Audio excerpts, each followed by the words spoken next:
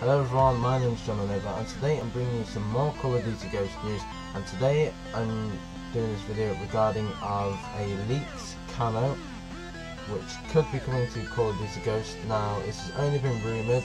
It was first rumoured on Charlie Intel, and this rumour is a Christmas camo could be coming to Call of Duty Ghost. Now a user has sent Charlie Intel some images of what appears to be a possible Christmas camo that could be coming to Call of Duty Ghost in the near future. Now the images I'm bringing up on screen here are just, I know there's only 3 of them, but it's still better than nothing, and I think this camo is actually looking pretty weird at the moment, and we've only seen it on the Vector at the moment. Now it's very unlikely that this is just going to be an exclusive camo for that gun. I highly doubt that. Obviously not everybody will use a Vector in Ghosts.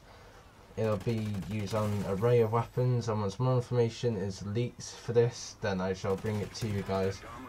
Now a date for release on this hasn't been set yet, or at least rumoured or predicted.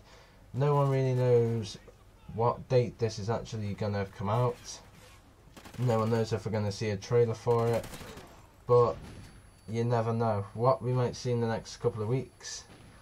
But as of this time, we don't really know any info on this user, on how he found the camos, and we don't know if Infinity Ward is planning on releasing this as a free or paid camo. And I'll let you know if we do hear more from Infinity Ward. Maybe this will be a free camo for people who have the season pass. Maybe it'll be free for everybody as like a Christmas holiday sort of camo. I'm not too sure at the moment, but guys, that's all I got for you today. And if you have enjoyed the video, be sure to give it a quick thumbs up, and then maybe even a favourite, and subscribe for more Call of Duty Ghosts, and I shall see you on the next video.